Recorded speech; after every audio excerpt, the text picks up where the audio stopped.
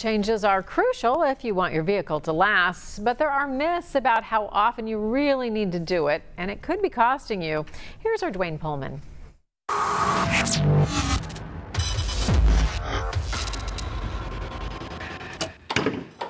There are few things more important to your car's maintenance than changing the oil. And most of you have probably been told you need an oil change every 3,000 miles. Duane, is that right? Getting an oil change every 3,000 miles is recommended at quick stop stores across the country. You even get that sticker on your windshield to remind you to come back when you've driven that far. But that 3,000 mile standard is old news. Today's car engines have better materials and tighter tolerances, and the oil being sold today is better too. Many auto manufacturers now recommend an oil change after 7,500 miles, longer if you use synthetic.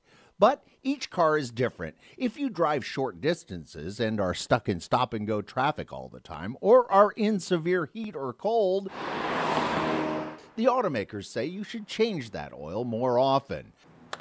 To find out what your manufacturer recommends, all you need to do is open up your owner's manual. That's the book you probably keep in your glove compartment. If you thought you still had to change your oil every 3,000 miles, you're wrong. I'm Duane Pullman. Now, if you never drive long distances or have an older car, some experts say you might need to change the oil more often, every 1,000 to 3,000 miles. It's important you follow your automaker's recommendations because that is then tied to your warranty. Paul,